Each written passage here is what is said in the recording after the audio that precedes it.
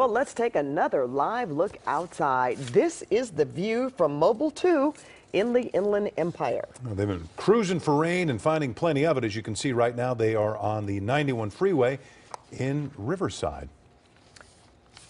And today's thunderstorms are bringing a threat of high water in the high desert.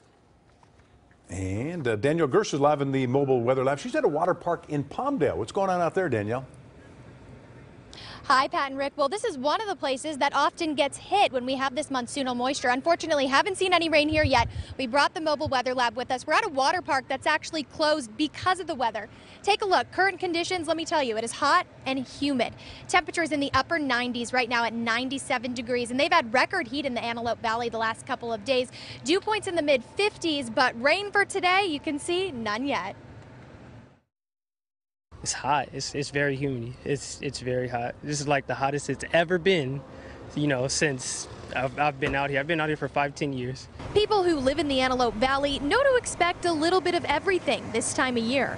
One time we were in a car and we almost crashed because it's just hailing so much. Yeah, it was crazy. Because thunderstorms are in the forecast, Drytown Water Park is closed today, which means people who came here to beat the heat were turned away. There's a chance for thunderstorms here and lightning, and it can be dangerous to be at the water park when that happens. I know, just check your phone and see how much chance of rain it is. Charlie says he came all the way from Phoenix and even cleaned up his board game to go down his favorite slide. So he wasn't happy. Really upset.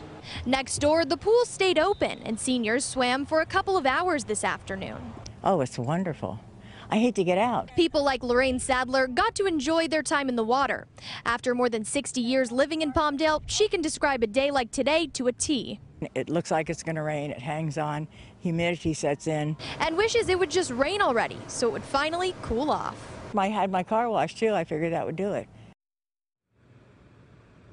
And we've been waiting for the rain all day as well. Now, it is standard protocol, they tell me, to close the water park when there's thunderstorms in the forecast. Now, the pool was open throughout the day, but they also told me if storms start, if there's any lightning, they'll bring everyone inside immediately. And I do have to tell you, I just felt my first raindrop out here finally. Back to you guys in the studio.